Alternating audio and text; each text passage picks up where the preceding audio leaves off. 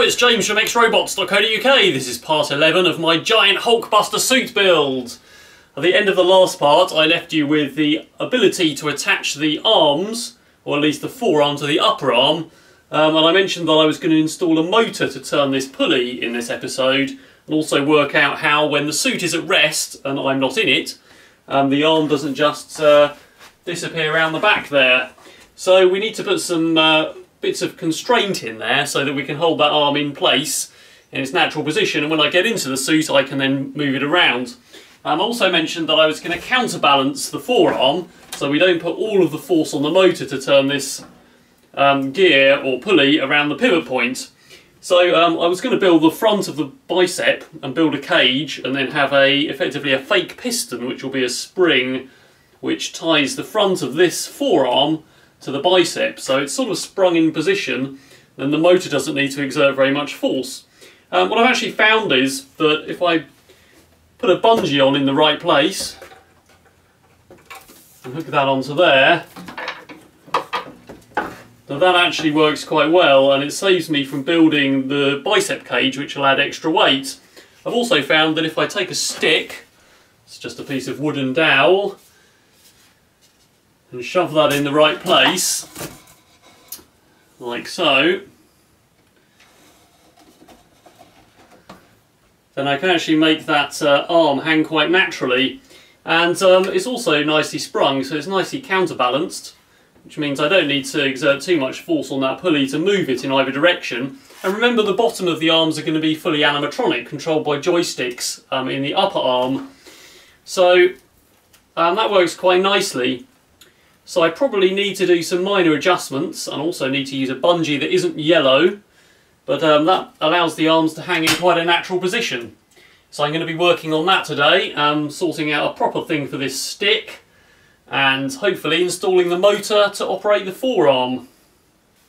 So I've 3D printed some ends for my sticks, which are just basically forks with a hole in, so I can cable tie them onto the bungee, and the same on the other end, which will fit onto a screw or some other mounting. I should add that these sticks are eventually going to look like pistons, so I'm going to be using some PVC pipe to make them look like hydraulic pistons or something like that, and the location of those is where I wanted to have some fake pistons anyway. So I'll get those glued up. I'm going to stick the ends on with Gorilla Glue, and then we'll attempt to position them. So it's pretty amazing what difference a couple of bungees and a couple of sticks can make.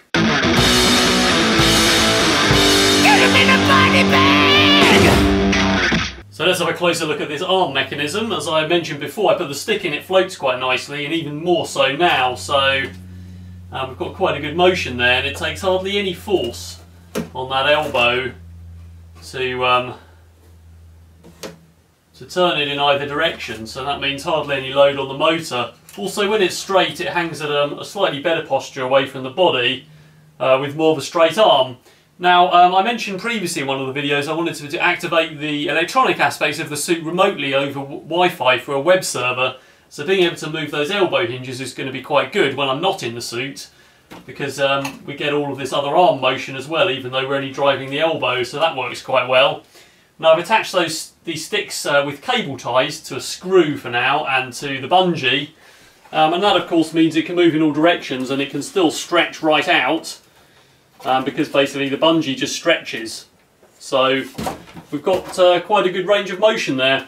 So as I mentioned before, that's going to be looking like a piston, and that's going to be into the inside of the bicep, essentially. So if you can imagine the bicep front coming over this, that's the closest we can get to pistons coming up inside the biceps, which is kind of the look you get in these big mechanised suits. Maybe there's 3 of them in parallel.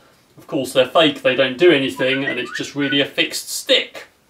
So for the elbow motors, I'm going to be using these motors instead of cordless screwdrivers like I did for the rest of the arm features. And these are the Como Drills 919D series, which are rated at 4.5 to 15 volts, so we've got quite a good range there. And these are the 810:1 geared version that have a metal gearbox actually attached to them, and they're quite hefty and have quite a lot of torque. So we're going to be running them on PWM anyway, so we have an acceleration curve. But let me just power one of these off basically 12 volts. So they go pretty slow anyway, and really what we need is probably we only need roughly a turn of the forearm. So I think we only really need to gear this ratio down sort of by a 1 to 2 to drive the big pulley.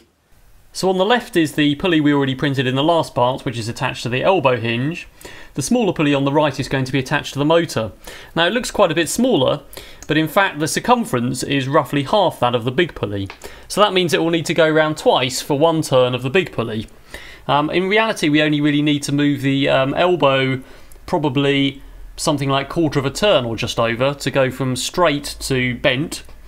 So that means that I actually only need the small pulley to do half a turn or just over in order to achieve that motion. So the motor goes quite slowly, so I think that's going to be about the right gearing ratio. The 2 small holes on the right hand side of that small pulley are an anchor point to anchor our pull cord or drive belt or whatever we use. Probably it's going to be Ninja Flex or some other cord. So the pulley won't need to go round anywhere near more than probably just over half a turn, so therefore we can anchor that off, and that's going to work quite well. So let's try that to start with. Let's print it out and see how it works.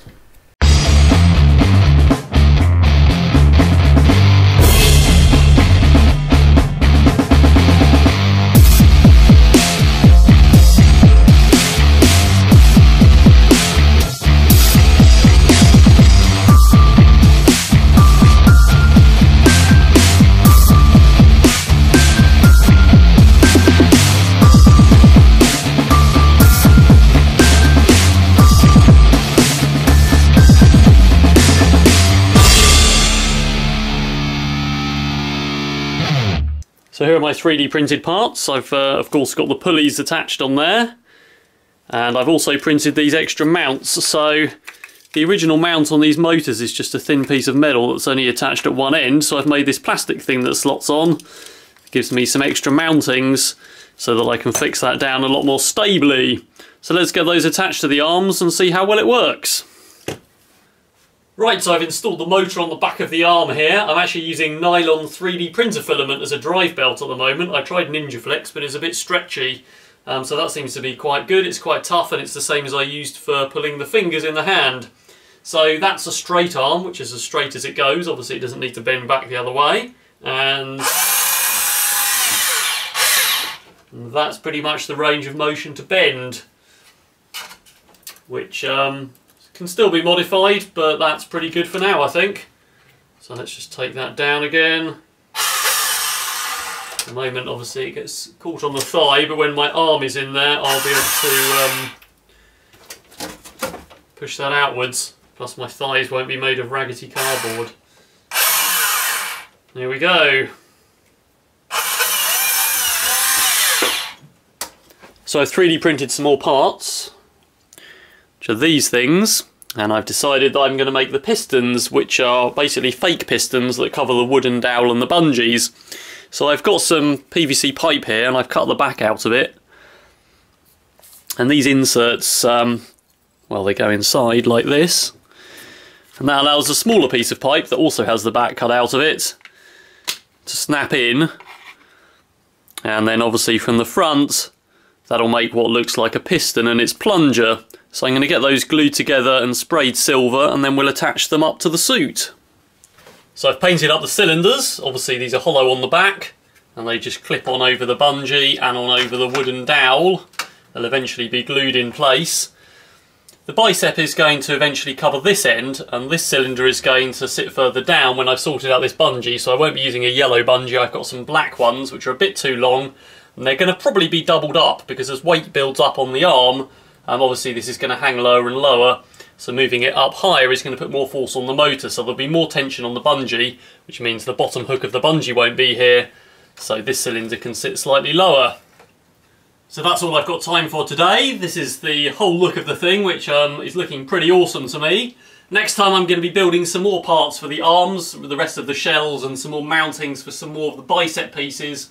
And hopefully we can sort of see where the shoulder bells are going to fit in. And after that we can start working on the body panels and replacing all these temporary cardboard ones with proper foam PVC and foam and 3D printed parts like the rest of the pieces. So don't forget to subscribe to my channel for future updates on this project and other projects. like my social media pages, and also don't forget to check out last Friday's video about XRobots group projects and my new Facebook group. Check out some other videos in my channel, including my scrap metal inspired 3D printed HR Geiger alien xenomorph suits, my Iron Man build, and of course more information on my Iron Man Hulkbuster cosplay.